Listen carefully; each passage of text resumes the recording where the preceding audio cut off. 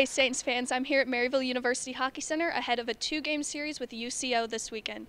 The Saints took down Midland this past Sunday, scoring 2 power play goals on the way to a 2-1 win. Let's talk with one of those goal scorers now. I mean, it felt pretty nice. I don't think we had the best game we could have had, but, it was nice to finally find the back of the net.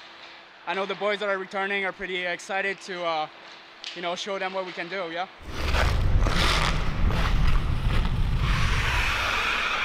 The Saints have a 4-1 record and they look to add 2 more wins this weekend. Let's talk with head coach John Hogan on what to expect. Like I said the other day, I think Midland did a lot of good things, give a ton of props to them, but at the same token, we were not a very good version of ourselves. So working on making sure that our effort's there, that we're bringing it every day. The execution will come.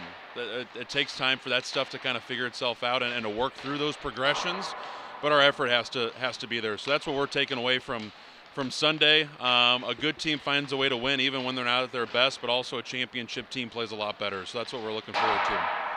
Yeah, I think Parker's done a lot of really good things. He's not out of practice today for some reasons, but it's kind of been an odd start for Parker, but I know he's trying, and he's got 2 wins. So, good to kind of build off of those things, and I think Zach did some good things on Sunday. I think for a first game, all I wanted was some energy out of him, and I think he was trying and doing those things. So, good people, good hockey players, big parts of our team, so good to see them in action.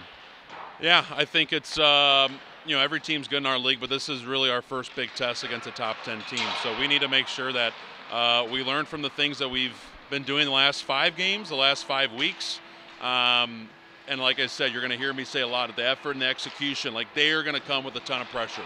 So we need to be able to, 1, relieve that pressure when needed, but then also we need to create our own pressure against them as well to create havoc for them. So we know them well. They know us well.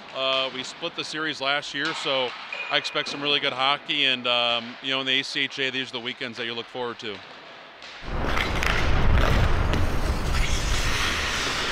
This Friday will be Deer Night and Saturday will be Homecoming, so make sure to come show your Maryville spirit. Reporting from Maryville University Hockey Center in Chesterfield, I'm Lydia Manning, MSHN.